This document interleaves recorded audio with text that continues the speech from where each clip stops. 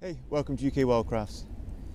This is shepherd's purse, Capsella bursa-pastoris, one of the most common wild plants that's found all over the world, growing in almost every habitat.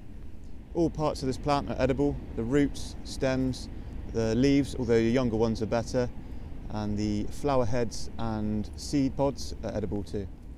And the whole plant has a nice mild mustardy flavour.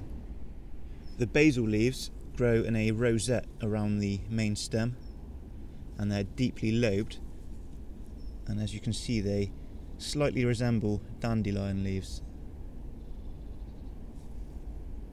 And the leaves higher up on the plant, on the main stem, you don't get many of them.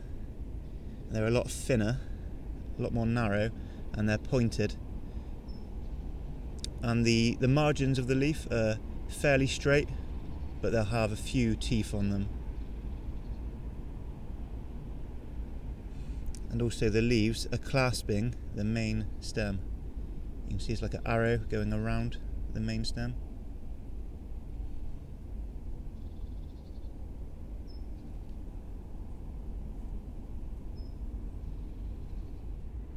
And also you'll get side shoots growing out where the leaves meet the main stem.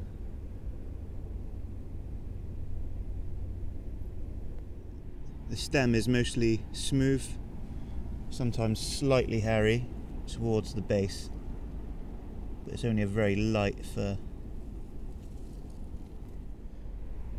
Shepherd's purse mainly flowers in spring, but it can actually flower all year round. And the flowers are small and white and grow in dense clusters, and the flowers are always growing at the very top of the plant.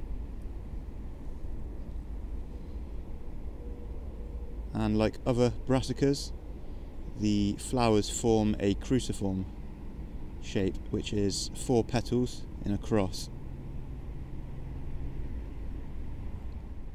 The most distinctive part of the plant are these heart-shaped seed pods, which is where the plant gets its name from, shepherd's purse, because they resemble purses that the shepherds used to carry to hold their food and water.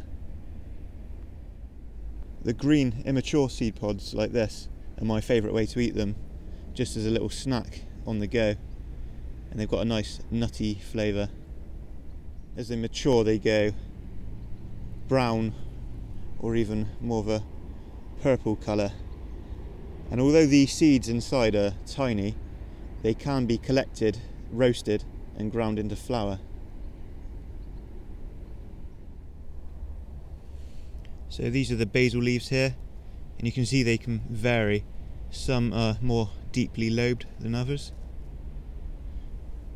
and this is one of the higher up leaves on the main stem.